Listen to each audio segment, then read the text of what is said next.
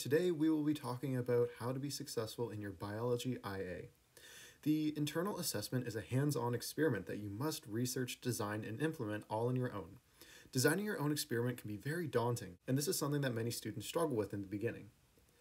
Today, I really want to break down the process of performing an IA by showing you a step-by-step guide on how to do literature searches, data collection, organization, and processing, as well as giving you advice on forming conclusions and evaluating your work. What I will not be doing is creating a sample IA for you to use. You must do most of the work on your own. All I aim to do is create a scaffolding which you can then use to build off of when performing your own IA. Let's get started. To make things simpler, I have broken down the stages of completing an IA into 4 parts: background research, design, data collection and processing, and finally conclusions and evaluations. This video will focus on performing background research. The first step in performing your IA is to determine what topic you want to explore. In order to do this, it must be A, relevant to the IB syllabus, and B, it must have some kind of personal interest. I recommend making a list of your favorite topics from the IB syllabus, as well as some of your hobbies and interests, and then try to see where things line up, and then maybe you can do an investigation into your interests based on the IB syllabus.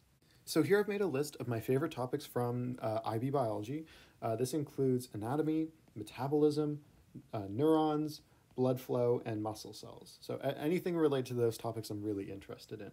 Now, in my free time, I really like exercising and playing music. Academically, I'm also really interested in learning and memory. So if I wanted to do an investigation into these topics, all I have to do is connect some of the topics from the IB syllabus and relate them to my hobbies and interests. For example, exercise increases blood flow to certain areas of your body.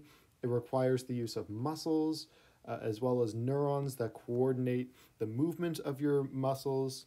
It increases your metabolism, and it also relies on anatomy. So exercise is very closely related to all of these topics. On the other hand, learning and memory is very closely related to neurons, right? Our neurons are in our brains. They are responsible for storing that memory inside of our heads. Now, blood flow is also important to learning and memory because blood delivers oxygen to our neurons and allows them to function.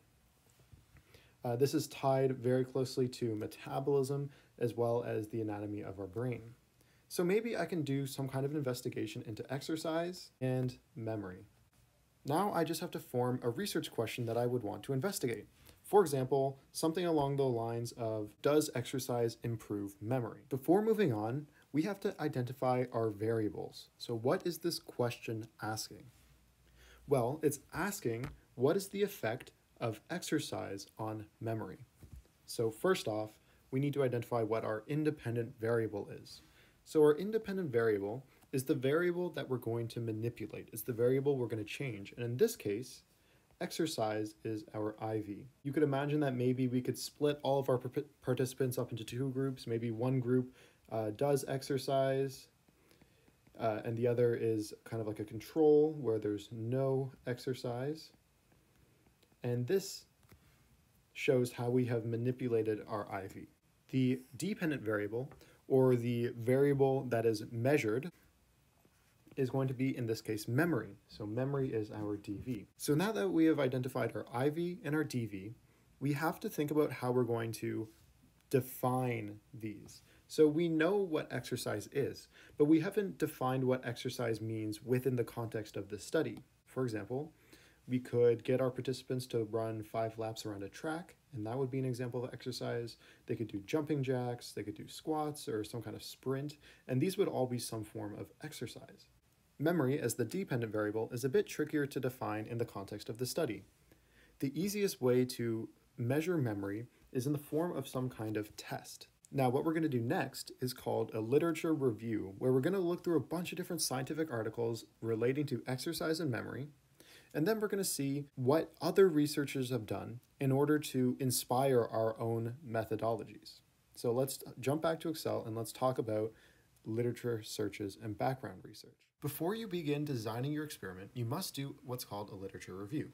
A literature review is when you search up a whole bunch of scientific articles on some particular topic, and then you summarize their findings and conclusions. The big idea here is that you want to build a solid context for the research that you are studying. Now, unfortunately, most scientific articles cost money to read, but there are a few free peer-reviewed articles if you know where to look. So, for example, JSTOR and PubMed are both really good examples of free online databases that contain scientific, peer-reviewed articles. So really, these are the two main things you should be using when searching for good articles to use in your lab.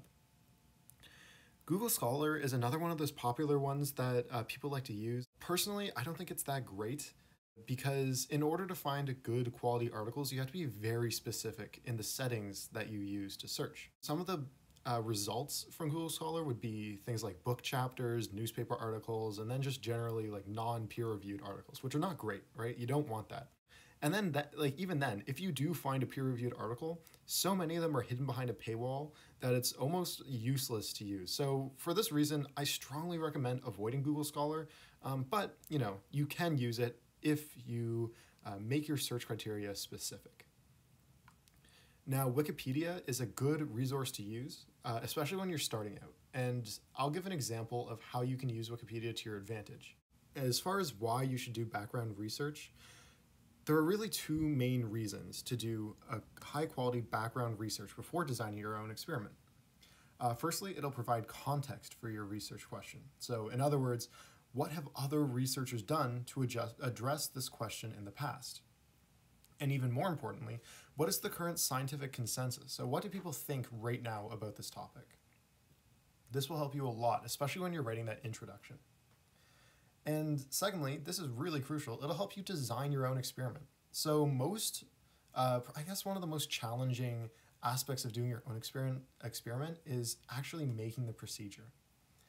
For example, you always have to ask yourself, what variables am I trying to control? What instruments will I use? How will I collect data, etc. But if you read how other researchers do their own experiments, you can borrow aspects of their procedures, as long as you cite, and then add them into your own research study.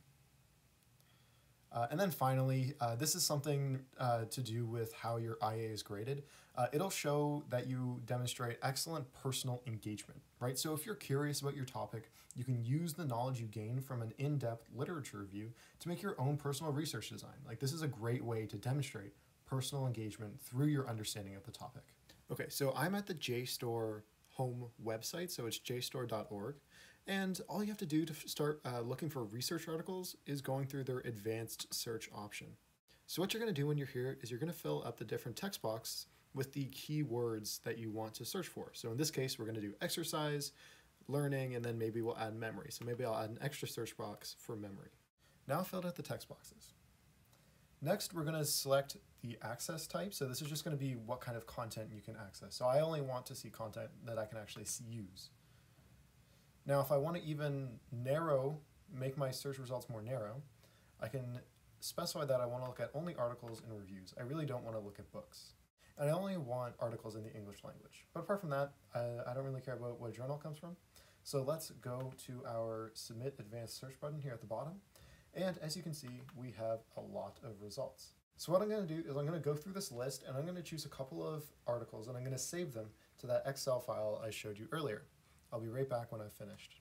As you can see here, I've set up something called a literature matrix. This is something that we use to organize all of the different research studies that we're going to be referencing in our experiment. So I've only collected 2. And basically what we have here is I have this citation in APA format up at the top here. I've written a very brief summary of the research article. And then I also indicated how it is connected to the IB syllabus. So as you can see here, this first one is from the journal Proceedings of the National Academy of Sciences of the United States of America. And the title is Exercise Training Increases the Size of Hippocampus and Improves Memory. So this was an interesting study that talked about how, first it mentioned that exercise increases perfusion, which is blood flow to the hippocampus, which is a brain area associated with memory. Then it also specified something important for our design is that cardio, or aerobic exercise, has the largest effect on this perfusion. So for our design, we're going to have to do some kind of cardio based on the literature in this area. It also suggested that exercise can combat the decline in hippocampal volume that is associated with aging. So again, not exactly relevant to our study, but I just thought that was interesting. And if I was actually going to be doing an experiment, I would have to do a much more in-depth summary of this research article's findings and do a bit better job of connecting it to the syllabus. Now, the second article here is called The Hippocampal Vascular Reserve Associated with Cognitive Performance and Hippocampal Volume. This one talks about how blood flow to the brain, or a lack thereof, can affect cognitive performance. So again, I wrote a very, very brief and even incomplete summary, so I recommend going back and doing an actual summary of your own, but again, this is just for demonstration purposes. So this is a literature matrix, and I definitely recommend you keeping one, just so you stay nice and organized as you collect more and more studies. All right, so that is going to wrap it up for today, everybody. We talked about background research and why it's important and how it contributes to your grade. We've also gone over how to create a literature matrix and why it's important to keep one. It helps us organize all of the different research studies we're going to use in our write-up. Next time, we're going to talk about the design of an experiment and how we can use what we learned from background research to inform our design and show personal engagement with the process. All right, I'll see you guys next time.